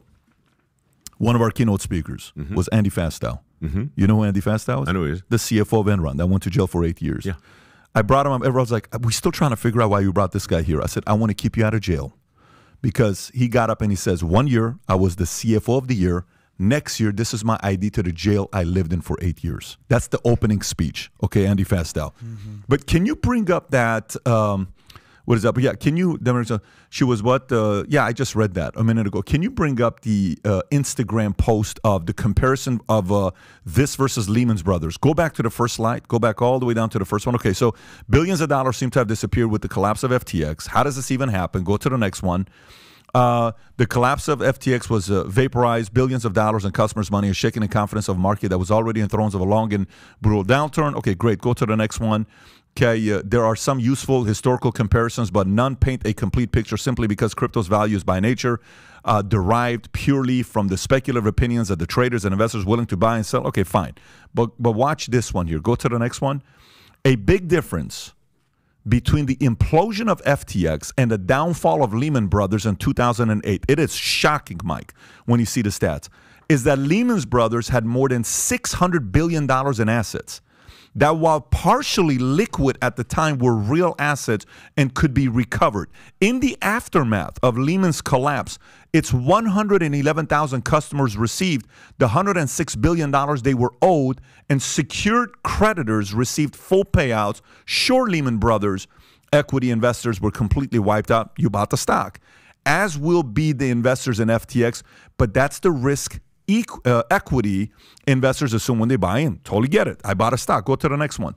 What can't be said in the FTX customers will be made whole on the billions of dollars evaporated from accounts in part driven by customer funds being used with leverage by FTX's sister company, Alameda, who he was dating the CEO, research to make up for losses by trading liquid tokens. According to a report from Financial Times, FTX had less than $1 billion in liquid assets against $9 billion in liabilities. Compared that to Lehman Brothers, who went bankrupt with $639 billion in assets. 613. If you compared it to, Lehman should have never gone out of business. Yeah, they just tipped the scale. That's insane to me when you see this comparison, Tom. It is. The comparisons are out there and consequences out there. Like today is a very telling day. We all know who Elizabeth Holmes is. The nice young lady who took nearly $1 billion from investors and Theranos, was it? Yeah. Yes, that's correct. Yeah. And put a Secretary of State on the on her board. Yeah, that's right. Secretary of State knows a lot about making medicine. And her playbook. Remember, she blamed. Oh, it's my lover, my COO, Sunny Balwani. Remember that? Who was like 48 and she was like 26, and she had that in there. But today in Superior, right there in Santa Clara County, she's being sentenced today. Her sentencing hearing is today. It might be happening right now. And we are going to find out, is there another set of laws for people who are well-connected and can lawyer up? Or is she going to get the sentencing that's due? And we've seen during the year waiting for the sentencing, she's had one child and then got pregnant again. And there is a leak of people close to her that said that was the plot, to get married and then to have a child and a half in order to have some sort of an influence on the court as we come into the sentencing hearing. True story. And you know who he's blaming? He's blaming... The article reads, FTX claims to be releasing uncensored sex tape allegedly between disgraced Sam Bankman-Fried and Alameda CEO Caroline Ellison soon. This is a story that's coming out. And he's blaming his ex-lover for FTX collapse and $32 billion loss. Admits he lied about being moral. Hey, there's and a calls playbook. ethics There's a script. a dumb You do this. game we woke Westerners play. Here's a word he used. A dumb game we woke Westerners play. Gotta love this guy. Wow. You read about this guy like, I want, a very inspirational type of a character. Your Maxwell quote earlier, right? Once you figure out how to persuade, now you have to decide what you're going to do. Are you going to use your powers for good or evil? And Adam, when you start talking about, a sign of disrespect, it's interesting because Zuckerberg shows up in a T-shirt and this guy shows up in cargo pants, and it doesn't quite land the same way, except that it did. I mean, look at Bill Clinton. Look at that's Tony Blair, right? Yes. I mean, former prime minister of the UK. Two of the most powerful men on the planet are sitting next to this guy, and they have to decide, is he so incredibly comfortable in his own skin? Is he so amazingly authentic that we're now feeling we're the establishment, we're stodgy, we're fake in our ridiculous suits and ties. This guy's the real deal. I guarantee you, a lot of people who invested in him saw him as authentic and persuasive precisely because he was disrespectful in the traditional way. And I just, every single day, there's, in my life anyway, there's a moment where I have to think about that. Last night I presented an award at the Patriot Awards, and right up to the last minute, I couldn't decide if I should wear a tie. And I never really agonize over this stuff too much, but some people are in tuxedos. And then they're at the next table are the guys from Duck Dynasty. And they got their beards and their flannel shirts, and they don't give a shit, right? They don't care. And then, it's just very hard to know in this world where people have a perception of you. How do you dress? And when do you stop trying to fit in that traditional sense? In the end, I put a tie on just because, I just thought that was a smart thing to do. And frankly, my shirt didn't fit great, kind of bunching up a little bit. But the point is, right now it's obvious. Right now, there's nothing authentic. Right. Really. There's nothing impressive here, But in the moment, with $32 billion behind you. Sold the caricature of the mad scientist. Correct. Right. I'll say one thing real quick. For me, this comes down to knowing the difference between right and wrong. So you use the coin analogy, right? And you can be awkward and, authentic, and I'm just keeping it real, and I'm showing up with shorts and cargo shorts and sitting with a former president of the United States and former prime minister. Okay, cool. But there's a track record here. Okay, the look, the hair, the shorts, to me, disrespectful. Not reading the room, not just, showing class. All right, what he's accused of is commingling funds, right, and taking money from Alameda Capital and using it to fund FTX and whatever that was clearly wrongdoing. Called fraud. Fraud. Okay, thank you. The dating of the CEO and, that whole thing and whether that was appropriate or not. That's why I asked you sort of the on the spectrum thing. The thing you hear about the spectrum is that you're not taking social cues and you're just sort of disregarding social norms. And they're traditions and norms for a reason, right? And it just seems to me that, he was hiding under the guise of, I'm the smartest guy in the room. Trust me. All this bitty bops and da-da-da and da-da-da and crypto and blockchain, just trust me, I'm smarter than all of you. But behind the scenes, it's kind of almost like behind the curtain, the Wizard of Oz or the Emperor has no clothes on. It turns out that he was actually just a fraudster and just completely being disrespectful. Here's what else is missing, right? I don't know exactly what that event was, but if those two guys were there, then there were a lot of other people there. There was a lot of security there. There was a lot of money there, right? Everything was there except somebody in charge who had the balls to say, Sam, not in that outfit. Right. Okay? It's called a dress code. Right. And we don't care what you've done or who you are, but it's as simple as a dress code. There are many restaurants that you wouldn't be allowed to walk into dressed like that. You really think you're going to sit down here with two of the most powerful men on the planet? looking like a skater? No. And guess what? We just Googled you, and it seems you can afford a jacket and tie. Go get one. Right. There was no one there to say it, because saying that would have been about the most uncool thing in the world. So that guy he's not subjected to dress codes. He's not subjected to what you said, Tom. We're going to find out if the rules apply to Ms. Holmes. All right? The rules don't apply to him. Not yet. They're about to. They're gonna. Well, I mean, listen, again, it goes back to how certain people, on how they raise kids. I'm now not surprised when I read an article like that. When your mom says we got to get away from personal responsibility, who else do you have left to impress in the world? When your mom's like, don't worry about it, son. It's, if my mom says this, I'm going to do this. Anyone surprised? I'm not surprised. The biggest pushback I get from people today is the fact that the scholarship program we run is called a work ethic scholarship. And one of the things you have to do to apply is you have to sign a document called the Sweat Pledge, which I wrote 12 years ago. Stands for skills and work ethic aren't taboo.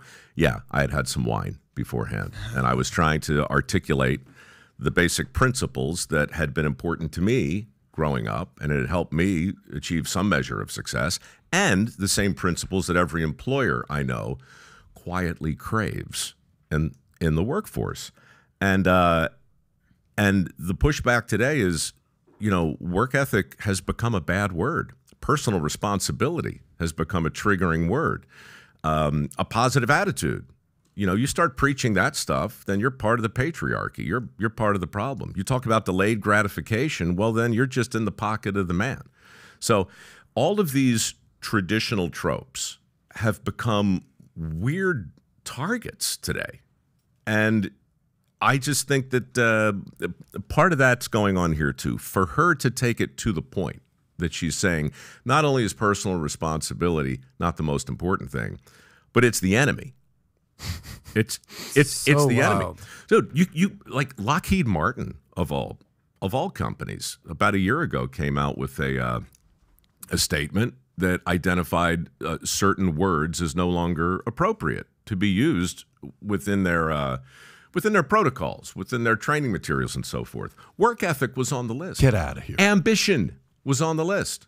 When you start to, right, and so the language is shifting under our feet. God. And Adam, you said it perfectly before. The emperor has no clothes. Mm-hmm. This is the world we're living in right now, where we're being shown a thing that's crystal clear, and we're being told that it's not there. And if you remember the end of Hans Christian Andersen's great story, it was a kid. It was a kid in the crowd who finally said out loud, the emperor has no clothes. That dude's naked, Yeah, man. exactly. Okay, that dude's naked. Yeah. Hey, I don't. And then people start to nod their heads. Oh, and that's then more what's people. going on. Right. But it's amazing how he was able to fool even the smartest people in the world. Everyone who was so used to traditional norms, what's the quote by Jim Cramer, who's been wrong on a bunch of things lately, and though he's very entertaining. Jim Cramer, J.P. Morgan of this generation, is Sam Bankman-Fried. Like, that's how not do you going to not age eat well. your word? Exactly.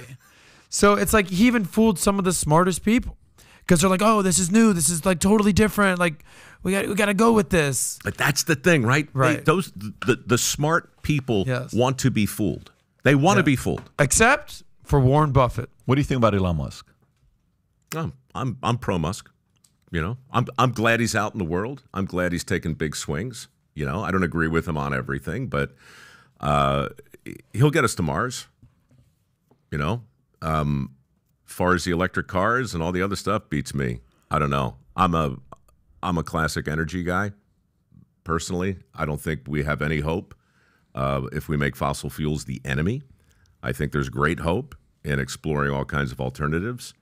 But I'm up to my neck in this conversation, big time. Really? There are 3 billion people on this planet whose primary source of energy is burning wood and dung. 3 billion. China and India combined are opening a coal-fired plant every week and have plans to continue doing so for the next 30 years. Huh. So when I look at our energy policy, absolutely explore and develop every alternative you can. But when we make fossil fuels the enemy, good God, man, we're opening a Pandora's box that's going to make this thing look like small potatoes. The dinosaurs had it coming. Let's use them up. They're making a great case for it, though. And then anytime at this pace, I don't know if you are aware of this or not, based on what many scientists and Congress women from New York are saying, we only have 12 more years left to live. Oh, Jesus. We have, by the way, you know the two girls that threw tomato soup against the Picasso painting? We had them on the podcast. No joke. Just 2 weeks ago. Oh, no come joke. on. I'm telling you, live on the podcast. And I said, so tell me, what are you really afraid of? And it's like, what do you mean we're really afraid of? I said, you really believe you could, like, what? It says, I'm afraid I'm going to lose the right to live a full life. I said, why do you think insurance companies are still insuring people saying you're going to live to 90, 95 years old? Why do you think life insurance is getting cheaper? Don't you think these people who are smart people would underwrite it saying they're going to die in 12 years? The other girl says, no, I think people are dying now. We may not see next year. And she's straight up serious. Yeah. The current educational system, you said something about college when you said, education, is it valuable? Sure. Is it worth at any cost? Well, of course not, right? Of course not. It's about it. There's a cost for everything. Yeah, so it's interesting seeing how these kids are coming out of college and they're afraid that the world's coming to an end. It makes a parent wonder if you want to send your kids to some of these institutions, because you may lose them if they go to some of these institutions. I'll tell you who'd be a terrific guest for you, Michael Schellenberger, if you haven't talked to him already. He was on my podcast about 2 months ago. I love his Twitter feed.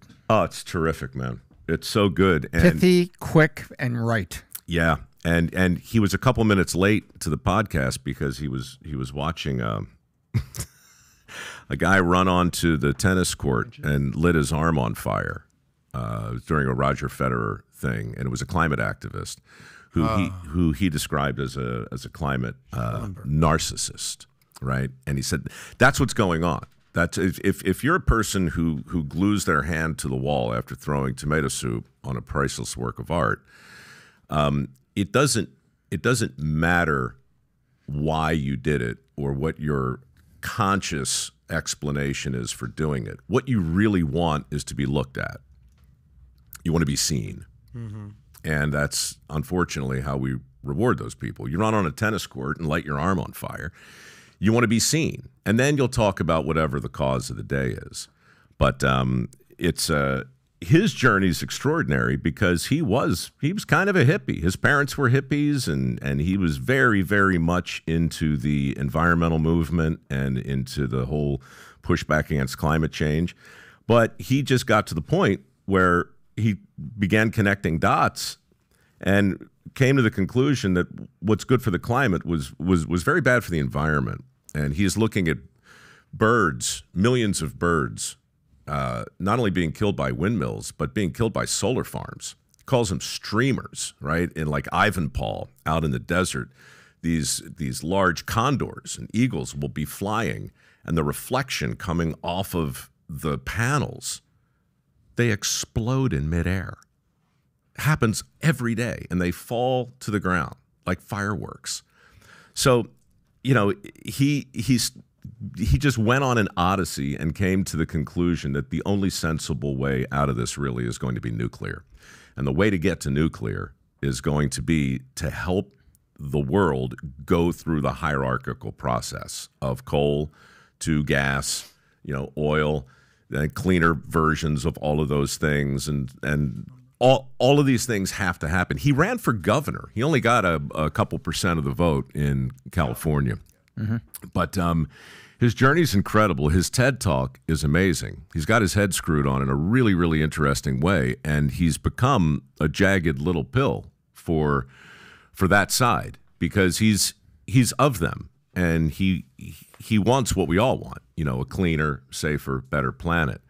But look, it's hard to argue with him when he points to France and talks about 98% of the energy that they're generating, the electricity they're generating, is nuclear. And the dirty little truth nobody wants to know about is the Chernobyl and 3 Mile Island reactors are 7 generations back of the reactors, the small reactors that they have today. Like in France, they're smaller, and they don't have to be right next to the ocean to use 1 million gallons of pass-through water a day. Right. It's just amazing, and nobody seems to understand that. And it is actually clean, it's actually efficient. It's not railroad cars full of rods that go on the death train and they're in the salt mines underneath Nevada. I'm going to remember the Maxwell quote more than anything else from today, except for that release thing. But but no, you know what? Once you have your powers of persuasion, what are you going to do with them? What are you going to do with them? This guy's very persuasive. I love what he's doing. But I think you've talked about him before, and I want to say I follow him on Twitter because it was a topic of discussion we had about him, and I got curious and I started following what he has to say. Interesting guy, but it has been a pleasure to finally have you here and link up. Truly, I've been looking forward to this for a long time. Me too. The conversation was unbelievable. I learned a lot from you and your journey and what you've done, and the audience obviously loved it. And how do we know they loved it? Based on it's 100% fact. 100%. It's because it's 100% fact. There's certain things in life, Mike, is 100%. It's on the internet. This Mike. is one of them. It's 100% fact. Good. But next time we do a part 2 of this, I want to coordinate a full day of our council meeting together. I want them to go to dinner together, lunch, bring all the paperwork. Or once upon a time, during the shooting, as somebody's got to do it, the same exact thing happened. I was doing a story on a woman who had created basically the perfect chicken, and we were going to meet her and talk to her about how all this breeding had led to this perfect chicken that high-end restaurants were selling for $70 a platter, and the farm that she had been leasing to raise these chickens was owned by some Mennonites. And the production company had sent out the releases, and everybody had signed them, but we didn't realize that her farm, the farm where we were going to be shooting, was owned by these Mennonites. And so we show up and we're ready to go, and we're like, oh, you know what? We need a location release. And the guy looks at it, he's like, I would never sign something like this. Why would I ever sign something like this? And my poor producer's like, well, in order to be on TV, and what? Why would I ever want to be on TV? What's a TV? What are you even talking about? And so I finally step in. I'm like, look, we're here to tell her story. She leases your land and she's raising her chickens, and we think she's doing a cool thing. And he says, I have no problem with that. Please, you're welcome. Be my guest. I'm like, thank you. It's just that, we have to shove this nasty piece of paper up your ass, okay? Because that's just how the business works. And he's like, well, surely you understand that I would never, ever, under any circumstances, sign anything generated by anyone else, especially at the last minute. And I looked at him, and I was like, you know what? He's right. Why? We should have found a way to get to him earlier and sooner. And so I handed him a pen, and I said, could you just jot down what you would be comfortable with? And he says, I, Josiah blankety blank blank, welcome you to my land and promise not to sue you. And he signed it. And I called the production company. I said, listen, we're either shooting or we're not. This guy just wants to shake my hand.